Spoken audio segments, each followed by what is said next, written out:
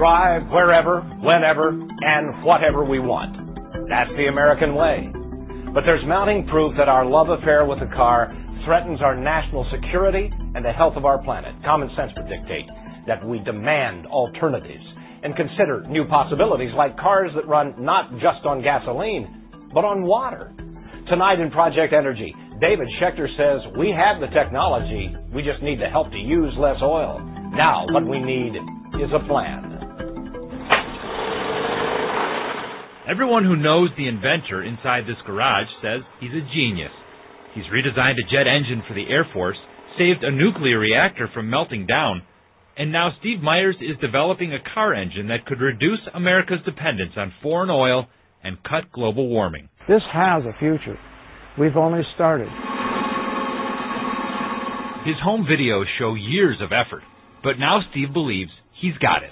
What our technology does is reduce the consumption of gasoline with water. Steve's process modifies tap water into a powerful fuel, which he says can improve fuel efficiency and reduce exhaust. It's environmentally the right choice. It might be a long shot, but something's got to be done. The world consumes an Olympic-sized swimming pool full of oil every 15 seconds. That's nearly 250 times in an hour. And most of it is used for transportation. America represents 4% of the world's population, but we use about a quarter of the world's oil, much of it for driving people and products where they need to go.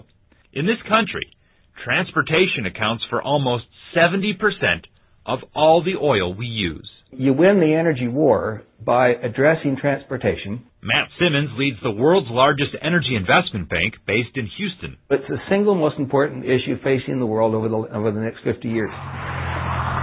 So what can we do about it? We've got to get deadly serious about fuel efficiency. Randy Udall spoke to Don Shelby.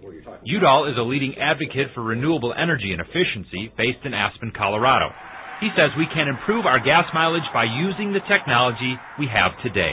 We know how to make vehicles now that get 40, 50, 60, 70, 80 miles to the gallon. They don't need to be small. They don't need to be unsafe. In fact, they can probably be more comfortable and have more amenities than the ones we're driving right now. So if it's not an issue of technology, then why don't we do it? In the 70s, President Jimmy Carter didn't have hybrid cars or alternative fuels, but he still drove average fuel efficiency from 12 miles per gallon to 28.5 miles per gallon. Since I left office, as you know, the restraints have been dropped. So now the average automobile efficiency, it's dropped down about like it was when I became president almost 25 years ago. It's powered by the heavy-duty 6-liter. It's dropped in part because of the SUV, a vehicle America fell in love with when gas was cheaper. But heavier vehicles like SUVs are exempt from tougher fuel efficiency standards, and there are millions of them on the road. There's a middle ground. Dr. Ken Keller is a former president of the University of Minnesota, where he now teaches energy policy. He says it is about fuel efficiency, but people also need to use less gas by combining errands, sharing rides, or using mass transit. I don't think that we can live with total license, that we can do anything we want and continue to do more of it. But I don't think that what we're talking about is a future in which we totally change our lifestyle. This is not Jimmy Carter's "we're all going to suffer." Traditionally, green issues belong to Democrats, but not anymore. Republican Senator Norm Coleman supports tighter fuel efficiency standards and using alternative fuels like ethanol made from corn. This is a national security threat. Dependence on foreign oil threatens to undermine the security of the United States of America today and certainly in the future. Energy policy, to be effective, has to be enduring. It has to be bipartisan. You have to have Democrats and Republicans side by side promoting these policies. One interesting policy plan was introduced this session at the state capitol.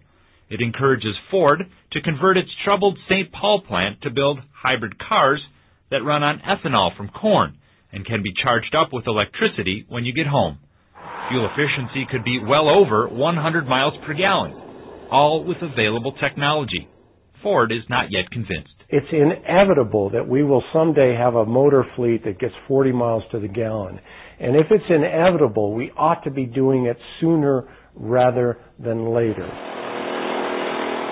Steve Myers says eventually his gas-saving invention could be retrofitted onto almost any kind of vehicle. We have the science, we have the knowledge.